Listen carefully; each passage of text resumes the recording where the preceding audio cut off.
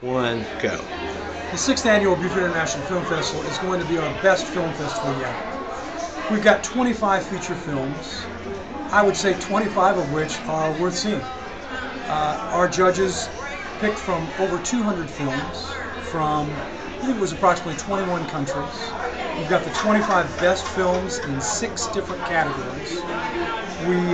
In addition to the films, we will be having on Thursday evening a very unique event called the Screenwriters Table Read. This is something that's not done at any film festivals to our knowledge, in which we showcase the screenwriters. There are 6 finalist screenwriters this year. 4 of them will be in attendance that evening, and we will be taking a troupe of Shakespearean actors as well as some of the other local actors, and they will be doing a table read of approximately 10 pages of each of these finalist screenplays, literally acting out these screenplays for an audience that will be enjoying a wine and cheese reception that evening. We'll be giving away 3 Genre Bowl awards for excellence in acting, stunts, as well as music coordination. And that's on Saturday night? And that is on Saturday night. Saturday night will be the awards ceremony.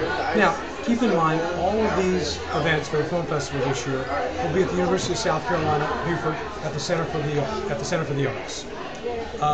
The screenings will be Thursday, Friday, and Saturday. The table read will be Thursday evening. The awards ceremony is Saturday night with a cocktail that starts at 7. The awards ceremony starts at 8.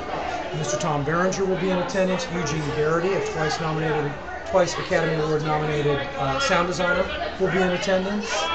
Powers Booth, who will be giving the Jean Mabon Award for acting, will be in attendance. Kim Delaney from Army Wise, some might remember NYPD Blue, will be giving an award that evening, as well as Nick Mancuso, who's also a very well-known actor.